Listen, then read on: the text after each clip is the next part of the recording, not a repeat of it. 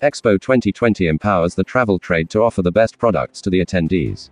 We have got more than 190 countries participating at this World Expo, and therefore we work across the board with more than 2,500 authorized ticket resellers, who are largely travel agents and tour operators who will be selling the destination over the 6-month period. We are working very closely with the trade in terms of identifying different kinds of product propositions and curated itineraries that they can then package on to their visitors.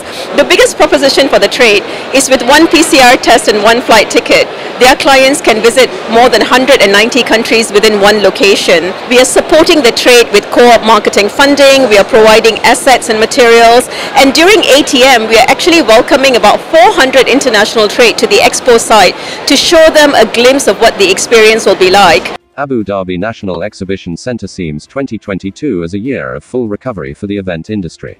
We think 2020 was a phase with the COVID situation. We believe that the recovery will start this year in 2021, and hopefully we are optimistic that 2022 will be the full recovery of the industry and will be back to normal with some restrictions that will be placed by the government, but we believe that events will eventually come back.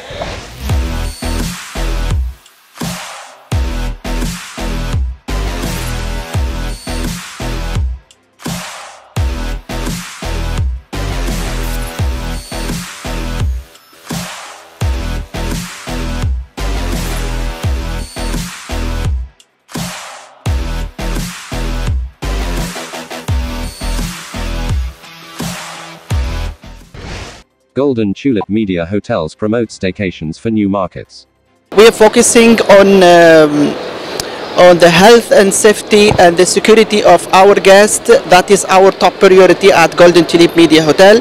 So we are expecting this year to see the summer is much more better than before. In the summer we are introducing a new way how to capture the staycation and the demand from the new market, especially Latin America, CIS and East Europe.